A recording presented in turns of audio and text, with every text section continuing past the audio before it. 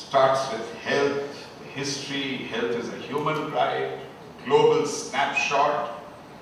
She looks at healthcare passingly, though in a marvelous place like Cuba, which reminds me that democracy, alas, has many good virtues to it, but not necessarily the only form of government that can ensure a good health system.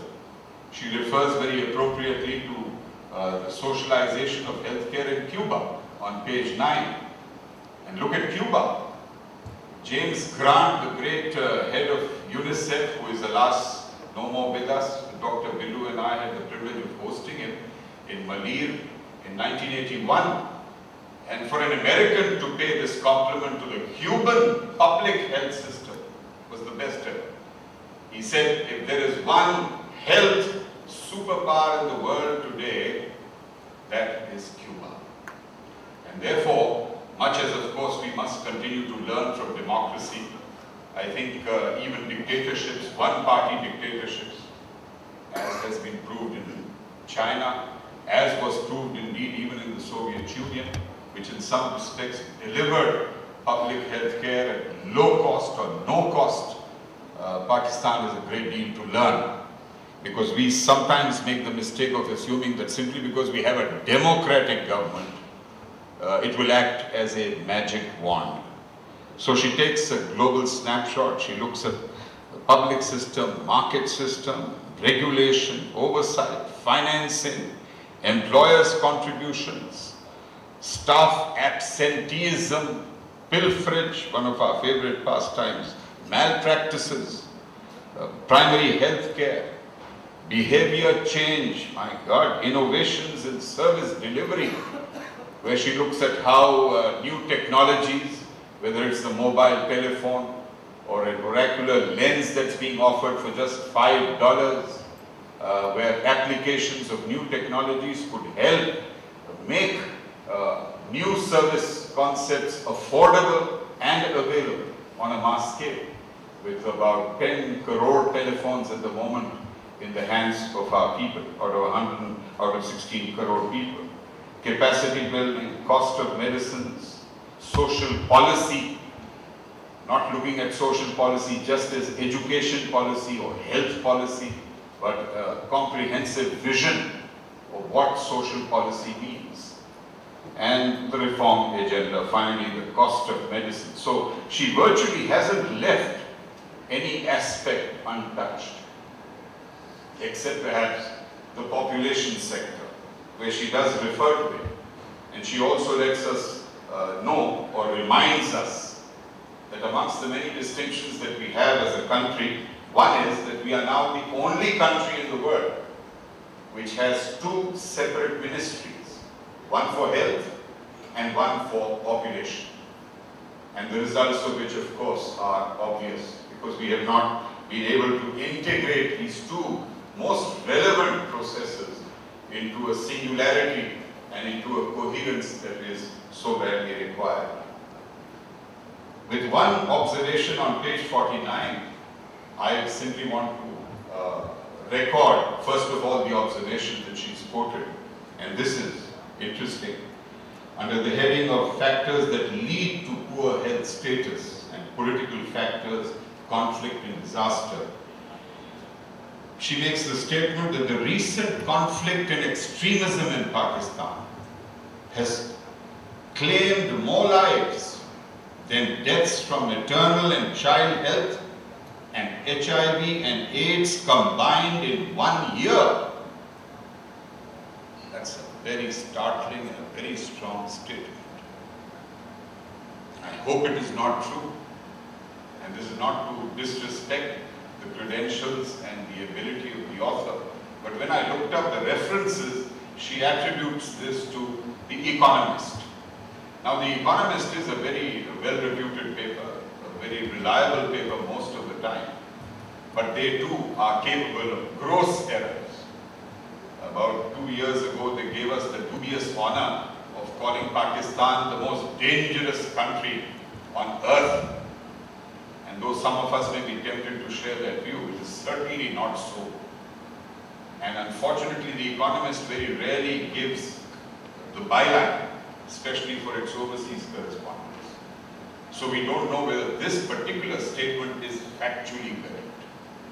And I would urge that you should take The Economist also with a pinch of salt and pepper, and not to take them for granted. And then on the rational use of drugs, she reminds us of something that is shameful. And it is so good that the Director General Health is here today, because our approved drug list exceeds 400 drugs, which is the largest, longest list in the 8 South Asian countries. And what is the justification for this? I'm not trying to personalize it and address it to the distinguished Director General. This is a historical process. It was not invented by the current government. But we need to address this undue dependence on an excessive number of drugs, which leads to its own complications. And of course, the reform agenda which she identifies is most comprehensive and thoughtful. It is a thought-through process, and it talks about the need for multi-stakeholder consultation, participation, not simply the formulation of a government or a ministry or a cabinet, but something that evolves through participation. Though everything, of course, that evolves through participation is not necessarily good. It can end up with confused, weak initiatives. And when we talk about initiatives, it's interesting, she hasn't mentioned this, but in that tracing of the historical process by which health initiatives have emerged in Pakistan, it is apparent that for the first 47 years of Pakistan, from 1947 to 1990, we didn't have a single overarching national health policy. We did have 19 different health initiatives to tackle different diseases and to combat various threats, but not a single time did we have a national health policy. And then, of course, because we want to make up for lost time, in the space of 11 years we've had 3 policies.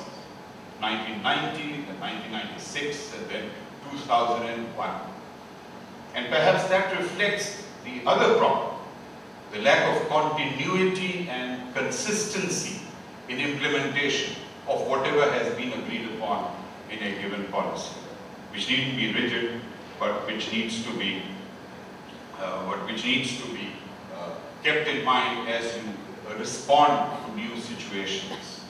I'd like to conclude by saying that while the book is a landmark and a milestone, it makes an outstanding contribution to the informational dimension in 3 respects. Number 1, it enhances the level of awareness and knowledge that all of us need to have. Those of us who are interested now have access to an excellent, compact source of reference, where you would have otherwise needed to go to about 50 different sources to get this kind of distilled data and the meaning of that data in one single source. So it's a valuable contribution on an informational level for civil society. Second, it's an excellent input for discourse within the health sector on a technocratic level. I hope that various health institutions, foremost among them the Aga Khan University, which has done so much to encourage thought and dialogue, uses this as a focal point to stimulate a series of exchanges on where policy should head in the next few years. And thirdly, it acts as a marvelous bridge for the health sector of Pakistan and the global health sector. I know that WHO also serves that purpose, but you just have to look at the back jacket of the book to see the remarkable quotes and comments that this book has received from outstanding personalities in the global health sector. I think the book stresses the need, obviously, for political leadership and for a holistic view. A holistic view not only from a political level, but to look at the need to integrate health with environment, health with education, health with improvement of governance above all. And where we need to remember the different models and systems that we need to learn from, to change or to remember what Deng Xiaoping said when he took over the leadership of China from Mao Zedong, and he was going to restructure economic communism while retaining political communism, unlike Gorbachev. He said, looking at the free market mechanism and the protests from the traditional socialist or communist cadre within the Communist Party, he said, I don't care whether a cat is white or the cat is black, as long as the cat catches the rat.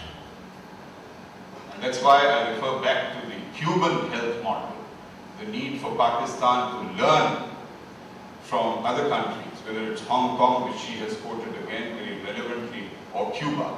Let us go out there and learn. I cannot also help remembering what Ivan Illich, a very profound Austrian philosopher who passed away in the year 2002, had to say about the health system. Of course, his book, Medical Nemesis, he began by saying, the greatest threat to human health is the medical establishment.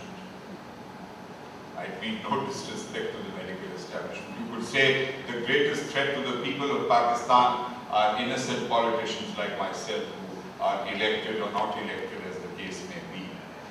But in this case, one is tempted to turn that around and say the greatest threat to health reform is the health establishment. Because every establishment develops a vested interest in retaining the familiar precepts and principles. And perhaps we should not grudge that. I, as a Pakistani citizen, marvel at the capacity of our rotten, corrupt, inefficient public health system to render enormous service under extremely adverse conditions and do whatever they are doing. Most of us here in this hall today are privileged to be able to afford the best possible health care. Many of us are able to fly out to London, to Mumbai, to Singapore, to New York at 24 hours notice. So we don't know what it's like if you neither have a passport or a visa, you cannot afford an air ticket, and you have to depend on civil hospital or the district hospital in some remote part. And I think we do not often acknowledge the great service rendered by our public health system, with all its limitations. It is capable of excellence, and it is also capable of insensitivity and inadequacy. But we must take strength from Pakistan's remarkable ability, whether it is to increase the average age expectancy from 49 at the age of when we were born as a country, to now it's over 62. That's happened in other parts of the world as well. But it's not all bad. And whether it's the private sector that has excelled in showing what health facilities can offer in Pakistan. As my final piece of unwanted advice, may I submit to the distinguished author that in the second edition, it would be so nice to feature, even at the risk of being anecdotal, actual case studies of living people, a child, a woman, a man, in a village, in a Kachi Abadi of Karachi or Lahore. Show us their faces. Tell us how our health systems have actually helped cure some disease that they were suffering from, how they've survived.